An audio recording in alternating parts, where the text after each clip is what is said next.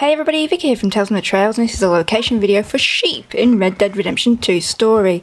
If you head over near Emerald Ranch, near the train station, quite often you find this sheep herd, especially in the mornings, and a load of sheep.